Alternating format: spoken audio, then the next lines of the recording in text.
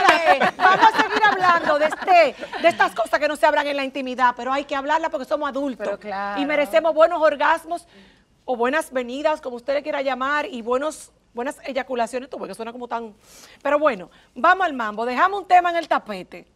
Eso de que la mujer con dos hombres, el hombre con dos mujeres, los famosos tríos, ¿eso también está bien si son dos adultos que lo quieren los dos? Bueno, si son dos adultos con pleno uso de sus facultades mentales y son adultos, pues no hay ningún problema. Eso es entre ellos. Ok, pero en un país tan machista como el de nosotros, porque aquí lo hacen también, ¿eso puede funcionar? Tener y que una novia. O sea, tú y yo estamos casados, pero tenemos una novia que entra con nosotros en un rol de novia. ¿Tú sabías, Ingrid, ¿No que es en así? ese momento, ese escenario no tanto que se da? Normalmente pasa en el noviazgo, número uno.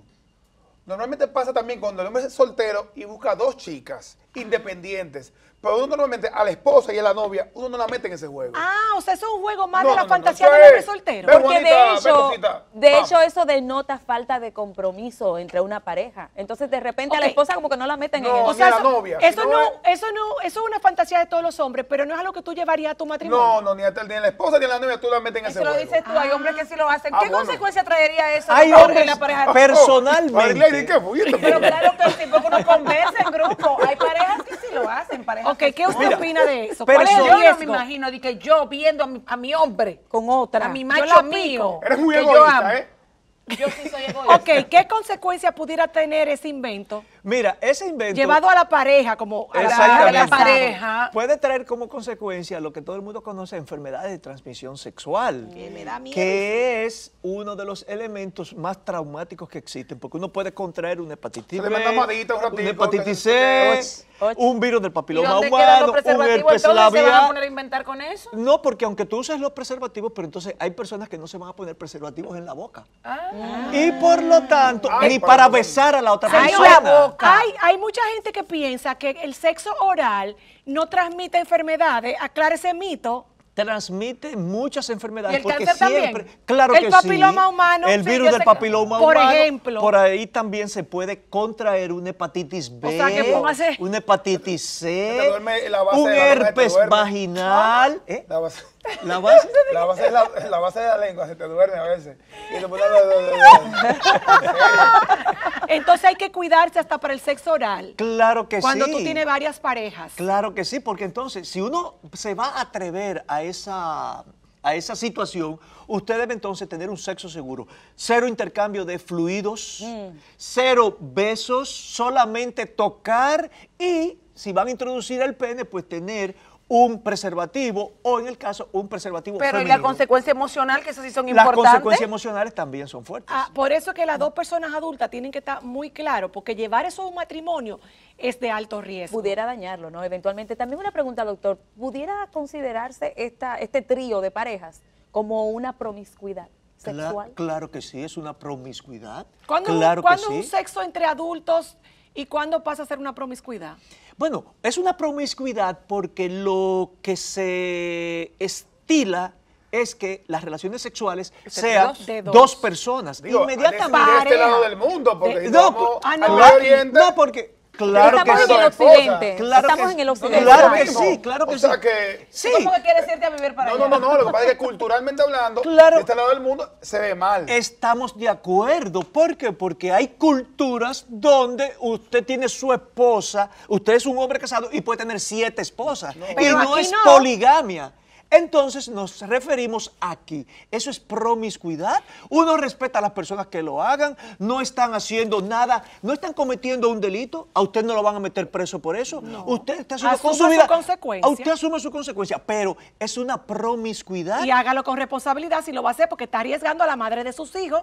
Exactamente. Y también que las muchachas que se involucran en ese tipo de actividad, al otro día no están tan contentas como está el hombre. Ingrid, doctora, Pero, hay una ¿por cosita. qué, doctor? ¿Por qué? Porque hay un sentimiento de culpabilidad Culpabilidad. que no pueden Desde que superarlo al pasan otro los día. tragos, mi amor. Y los Claro. celos, Te volviste doctor. a la Y- realidad. mira, la condesa también está hablando de los celos Celos. también. Si hay una que está más cerca emocionalmente del conozco- hombre, se puede poner celosa. ¿Tú ibas a decir algo, Cuando, Enrique? cuando esa acaba, se va todo.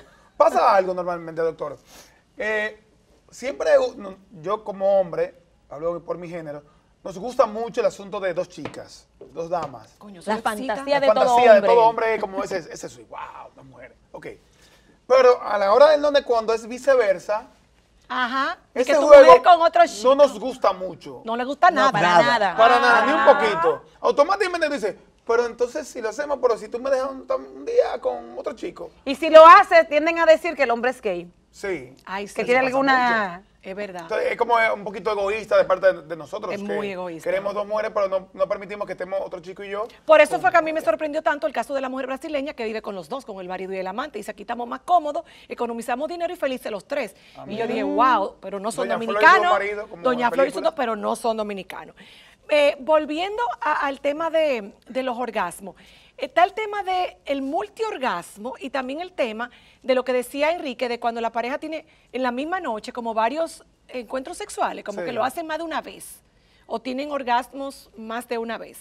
¿Cuándo es multiorgásmico y cuándo es una pareja joven que está on fire y que pueden hacerlo 3 veces en una Ay, noche? esos 20 años. ¿Verdad que sí? Que Esos esa es la 20 años juventud. son sabrosos. Ese de 20, 27. Pero yo creo que no solo la edad, yo creo que es cuestión también de la frescura del amor. Como cuando tienes una pareja nueva, es tan gratificante, tan delicioso, como que te motiva. ¿Amor o pasión? Es un poco pasión, ¿no? Es como tener El amor enamoramiento. nuevo. Hay Hay pasión. parejas que tienen muchos años y también tienen esa pasión como si fuera el primer día, Mira, ¿sí o no, doctor? claro que sí, mira, cuando hay cuando hay amor, hay pasión también. Porque, Ay, yo conozco gente que se ama y tiene un tema en la cama de que falta de ok, pasión. Bueno, Se porque quiere se da como de hermanos, todo. entonces. O que tienen Amor filial. ¿Qué pasa? Mira, no, yo tengo una amiga de la amiga de mi amiga que le pasó eso, que está Tiene felizmente muchas amigas, casada, Ingrid, te embromona.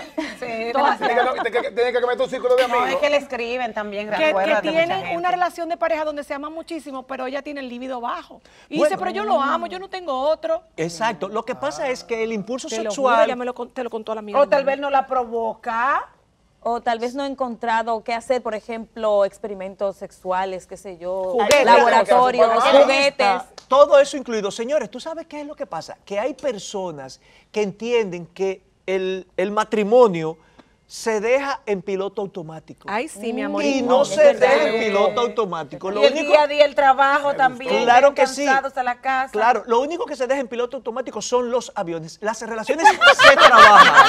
Está buena, Se trabajan las relaciones. Y señores, lejos de pensar, muchas personas entienden que el amor mantiene el matrimonio. Y no es así. ¿Y cómo Es es? el matrimonio el que mantiene Tiene el amor. ¿Y cuánto porcentaje del sexo tiene que ver con un buen matrimonio? Tiene un alto porcentaje. Te podría decir que vamos a ponerle 50 y 50. Y para aunque Tanchín. hay personas que son un desastre en la cama porque el hombre es eyaculador precoz y ella es anorgásmica y se llevan muy bien porque los dos se Se compensan. compensan, se entienden. Se entienden Se y eso los comprenden. hace. Hasta alivio sienten. Claro que sí. Eso, claro que sí. Está bueno. Eso, hasta alivio verdad, sienten, claro. como dice la Ay, qué condesa. chévere. Eso los hace motorizarse de una manera adecuada en la relación. El problema es cuando hay uno que tiene un desempeño sexual adecuado y hay otro que no es Que está adecuado. Pero para eso está usted. Hay Para que eso buscar- estamos los terapeutas sexuales y Yo de creo que pareja. también pasa algo y yo me auto condeno en esa parte. A ver, Nosotros los hombres cuando nos casamos y tenemos quizá a la noviecita o al amante en la calle, nuestro dialecto, nuestra ¿Sabes que ya tú lírica... estás quemado en las redes? No, con porque que eso era dijiste, antes, eso era Ah, eso era Sí, antes. Ok, pues, entonces ya sabes. la lírica nuestra qué cambia fino mucho. la lírica. Sí, porque con nuestras esposas te amo. La labia, como dicen te en adoro. buen dominicano. Eres el amor de mi vida. Pero con la de la calle, te voy a adorar, te voy a atar. O sea, es Y una tú jerga. una jerga más- más baja, que eso sube mucho. Ahí Oye voy. bien, es una lírica más baja, que eso a la mujer La le sube. enciende. Tú dices, wow, pero es que Pero ya, tú este te tipo- imaginas. El tipo tú se vuelve pedo, loco conmigo. Pero y eso sube. Pero con Condesa, yo lo pongo rápido. ¿tú crees que Eso es, tú- ya te digo, tú y yo Ay, tenemos una cosa. Pero, ¿Tú no crees que hay esposas que le encantaría que su esposo se volviera loca? Un poquito. Loco, y dejara de ser tan polite, tan Fernando Colunga. pero Tan parece- formal. tan formal. Y le Parece- diga, mami, taratatata. Pero yo creo que eso depende mucho del tipo de mujer. Eso es La verdad. Porque es que costumbre el hombre también. sabe a Hay que quién ver. enamora y Exacto. cómo enamora, porque yo he visto eso, que a mí me lo dice de una forma y a otra se lo dice de Sí, otra. la- Espérate, que tú has visto qué, ¿cómo lo has visto? No entendí. Oye, te carcajada. Yo hago mi nerviosa. indagatoria. Oye, te carcajada, nerviosa. Oye, Sheila. ni que investigo. Bueno, Investiga mucho. recuerden que ella tiene un libro de poemas eróticos. Sí. Correcto. Yo Sheila. tengo 3 libros, uno de cuentos eróticos y 2 de poesía erótica. Ok, hablando de cuentos y poesías eróticas, ¿qué lleva a Sheila a inspirarse para hablar a través de la poesía y los cuentos de esos temas eróticos? ¿Qué te Vivencias, llevó a eso? vivencias. A ver, ella va a decir la verdad, ella Di la dice- verdad, deja de ser políticamente di lo que me correcto. dijiste. No, en claro, querido. yo estoy desnuda acá. No, no. Ah, pero yo te veo con toda la ropa. Ok, desnuda tu corazón y dinos la verdad, ¿de qué te llevó a eso? Y si tú te excitabas cuando lo escribías. Yo creo que yo voy a decir algo que yo nunca he dicho públicamente. ¡Atención, cachicha! Sigue. Yo creo que a mí me dieron una educación un poco modosa y yo tenía prohibido como que todo. Ay, como yo. Incluso ver pornografía, ni todo eso estaba prohibido. Llena de tabúes. Totalmente. Bueno, Yo yo diría también. que aunque mi mamá es médico de profesión, Ah, mira. pero no tiene que ver la educación sexual con la libertad sexual. Entonces yo creo que yo estaba muy restringida, tenía mucho miedo de perder la virginidad, de ver pornografía, o sea, no tenía esa libertad. Y en un momento dado de mi vida me encontré con una película erótica, me motivó. Emanuel. No era Emmanuel, pero No la es vi. una 9 película. semanas y media. No, No era esa. Esa fue mi Era primera más película sencilla. erótica. ¿Esa? ¿Para He qué? visto todas esas, pero no fue esa. Ok. El punto es que Respetemos. eso me llevó a escribir literatura erótica, porque me hacía catarsis también a través de la literatura. Y tú me puedes confesar si en algún momento te excitaba mientras escribía, porque te voy a confesar algo. Voy a desnudarme yo primero para después ver si tú te atreves. Yo sé que ahora ustedes la ven muy zángana, pero cuando yo la vi, que yo tenía 18, 19 años, 9 semanas y media, No, me en su pareció, momento me pareció fuerte. como ¡wow! en su momento Yo sí. que era virgen y mega pariguaya y me criaron igual o peor que a ti, gente de pueblo, de La Vega. Y Mi mamá de la iglesia también. Señor, imagínense que es verdad que yo me casé muy joven por eso, pero yo me casé con mi primer hombre y yo no disfruté mi primera noche, ni siquiera la luna de miel. O sea, yo decía como fue guácala, literal. Así de estúpida, claro. Y eso Así fue fue hace mi primer mucho. beso. Mi primer beso también así Sí, fue. fue como Oh, guácala. guácala, sí, es verdad. No, Pero ni lo sa- más rico es besar. pero me Pero tu parecía primera vez fue así guácala. también. No, yo beso desde muy jovencita. Yo aprendí a besar a los 12 años. Bueno, el hecho es que viendo esa película, yo creo que fue la primera vez que yo me excité así, como viendo una película. Y luego leí hace poco la famosa saga, las sombras de Grey, las 50 y yo sombras no de lo Grey. completé, pero reconozco que me era excitante y que a mi marido le convino mucho esa lectura erótica mía, porque lo que hacía era que me presentaba ante sus ojos como más ardiente Ah, qué por las bien. noches. Entonces tú también te sentías ardiente en lo que tú escribías los libros. Yo, como te dije, utilicé la literatura como Me para... estás mareando, No, Sheila. No, como esa voy al otra, punto. ahorita Yo lleva estoy siendo bien. sincera. Lleva Utilicé bien. la literatura para expresarme. Tal vez lo que no Sí. podía expresar en otros ámbitos, lo hice a través de la literatura. Ahora bien, Excelente. ya después que yo empecé a investigar, a indagar acerca de todo lo que es el erotismo occidental, el erotismo oriental riquísimo también, me pasó algo increíble. Y es que escribiendo literatura erótica, llegó un momento en que tuve que masturbarme ¡Wow! para poder desenfrenar emociones en mi cuerpo. Ay, vamos a darle un aplauso, lo digo. Entonces, ¿dónde yo puedo conseguir tu libro? No para nada, pero tenemos que leer un poco de poesía erótica. Claro, yo estoy en sheilacevedo.com. Anteriormente estaba en las librerías que son No está bien, lo convencionales, pero buscamos ahora en tu estamos en página, no hay internet. problema. Bien, va bien, Me está están bien. diciendo que vayamos a la pausa. Doctor, lectura erótica, ¿es excitante y es positiva para una pareja? ¿Y películas eróticas? La respuesta luego de la No, pero